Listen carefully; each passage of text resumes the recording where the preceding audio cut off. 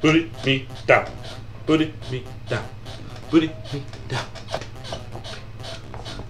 I hate that song. Why am I singing that? Put it me down. Do not vote Nuketown. I hate this map.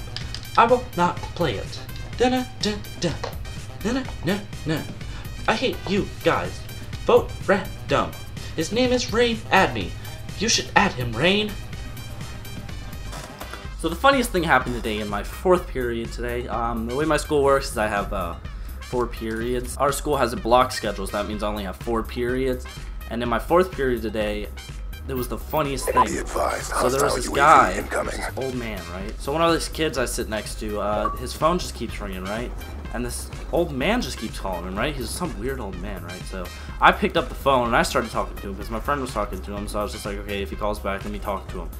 So what happens is this old man calls back and I pick up the phone. I'm like, hello, housekeeping. And I was messing with him the whole time. Like, this is my goal, was just to mess with him and see if I can get a reaction out of him. I swear to God, he sounded like he was 80 years old. I swear to God. It was the weirdest thing. He just kept calling and calling. I don't know.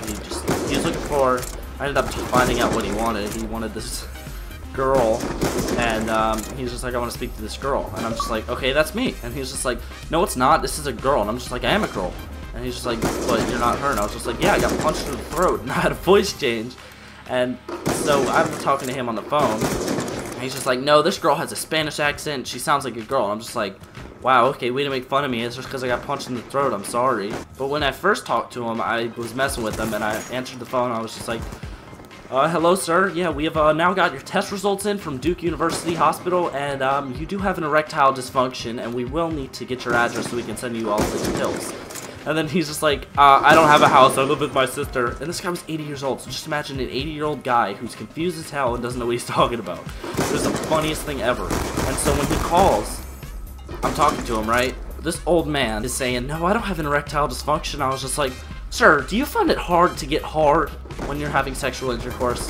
And he hung up at that point because he was just like, why am I talking to this kid? It was the funniest thing ever. And then the other friend talked to him, he was just like, hey man, what are you calling me?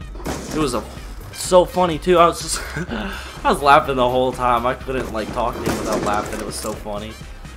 I mean, he was just some weird old man, just kept calling and calling and calling. It was the weirdest thing ever. It was honestly one of the funniest times I've ever had in that class. Hostile UAV above. And look, I have no idea how he got this kid's number, but he ended up getting his number thinking it was this girl, and he wanted to talk to this girl so bad that he kept calling back. So I ended up talking to him like 2 or 3 times, and then after he told me he lived with his sister, I was just like, yeah, so your test results have came in for your sister, and she has Ebola, and we're gonna have to take her into quarantine area, and you're not gonna be able to see her for a while now. And he hung up. He didn't listen to me. He just, I don't know. He was so stupid, man. There's something wrong with that old man. I don't know what it was, but I don't know how he got the number, but it was hilarious. If you did notice, I did change shirts. This is a different day. I didn't have enough footage to record anything good. I wanted to show you guys from recording the other day when I recorded that one. So yeah, I'm recording again just to get more footage. Put it me down.